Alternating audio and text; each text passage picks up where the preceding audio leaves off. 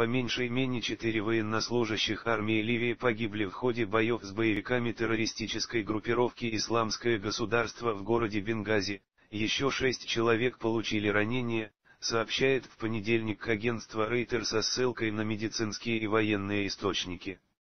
Армейским частям, поддерживаемым вооруженными местными жителями, удалось отбить некоторые районы Бенгази, занятые в прошлом году боевиками. С момента свержения и убийства в 2011 году во время вооруженного конфликта лидера страны Муаммара Каддафи Ливия переживает период кризиса.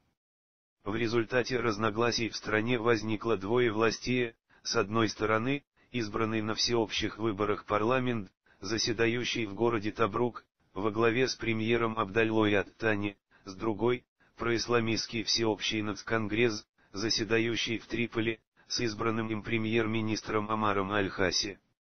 При этом ряд районов Ливии вообще не контролируется центральными властями, и их все больше захватывают боевики группировки «Исламское государство».